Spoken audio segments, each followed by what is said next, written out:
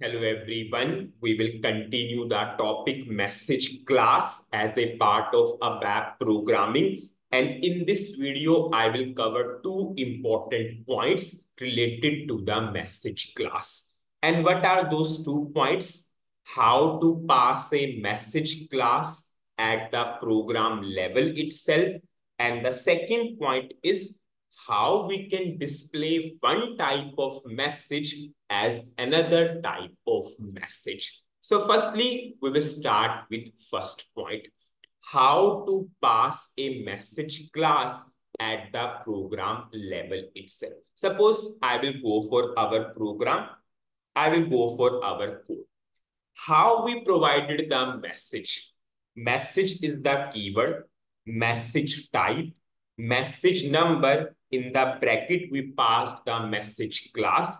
If we want to pass the parameters, we used or we passed using with keyword. Now, so many people told this, yes, in they are working in a project, they are able to see message type, they are able to see message number, but they are not able to see the message class. Then how that particular message is coming? See, message class is there itself. The only thing is, rather than passing the message class into this particular statement, they passed at the program level itself. Whenever you will pass at the program level, it means that message class we can use throughout that particular program. Suppose I will comment this particular statement. Suppose I will copy and I will comment this particular statement. Now I will simply write this. Now I will not pass the message class here. Now I'm not passing the message class here. Now I will pass the message class at the program level itself. So how we will pass? This is our statement. So here I will pass the message class name. So how we will pass? We have a keyword message ID. And what is the name of the message class? Z message. I will simply check the syntax and I will activate. So this is what is in your project. Yes, the name of the message class is there itself.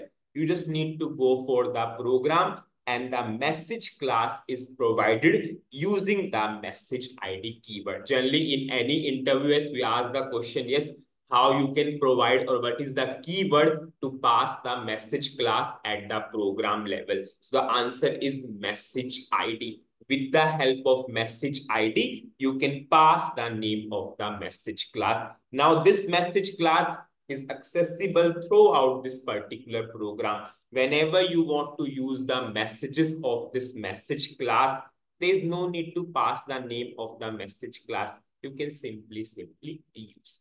Now we will come on to next important point. Now, what is next important point? How we can display one type of message as another type of message. So we'll go for simple understanding. Suppose we have a error message and what customer is saying, I want to display this error message as information message so that it will appear in the form of pop-up. See, message behavior is not changing. This is the extremely important point. Message behavior is not changing. We are just displaying one type of message as another type of message. Suppose we'll go for practical part to understand this.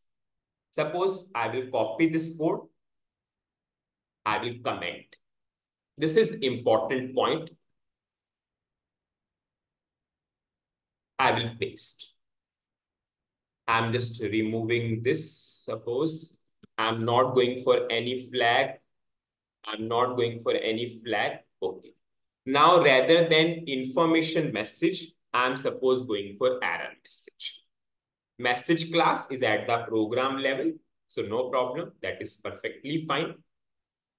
Now I'm going for error message. I'm putting a breakpoint. And most common requirement from the customer, I'm running.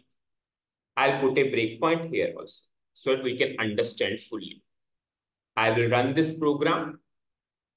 Suppose I am giving order number 1 and payment mode B. Wrong combination. I am executing. I will go for desktop 3, most preferable desktop. Yes. Now you can see this size sub RC is 4. It means other than 0. It means the combination of order number and payment mode is incorrect. Yes. So I am getting size sub RC other than 0. I am executing. System will raise this error message. We all know in case of error message, system will stop there itself. It will not go to next lines of code. Now you can see if I will execute this, we are getting a error message and system stopped there itself. It is not moving on to next line of code. Now what customer is saying, it is perfectly fine. I'm getting the error message. I want a error message, but I want in the form of pop-up. So I want to just display this message in the as a information. I want error, that is correct, yes. But this message is appearing in the status bar. Yes, I just want this in the form of pop-up. So in this case, what we will do, we will just display this message as a information message. Behavior of the message will never change. Suppose we'll go for this. Now, this is a error message. I will just display like information. So what is the keyword? Display like. This is next question we ask in the interview generally. Yes, how you can display one type of message as another type of message. The keyword is display like and type of the message. I will activate. Now I will go for execution of the program. I will pass the wrong combination of the input. I'm executing. I will go for desktop 3, most preferable desktop. Anyways, it is on desktop 3. Now you can see size sub RC is other than 0. Perfectly, yes, because this combination does not exist. I'm going for F6. Now it will go for error message, but it will display like information. Now do not go for a perception that if it is displaying like information, so its behavior is also like information. No, system will stop there itself. It will not go on to next line of code, but just it will display like information. I will go for OK. Now you can see we have a error message only, but it is displaying like a information. If I will go for OK, it does not mean that system will go to next lines of code. No, system will not go to next lines of code. Behavior is same to same. It is just displaying in the form of pop-up. So what is the summary of this particular video? In this video, we covered two important points. And so many people ask about this because they face this question during the interview. So these 2 points are also covered now. Yes, what is first thing? Yes, how you can pass a message class at the program level. You can pass a message class at the program level using the message ID keyword. So if you are not able to see the message class while providing the message, it is there, but it is at the program level. So we can declare the message class at the program level using the message ID keyword.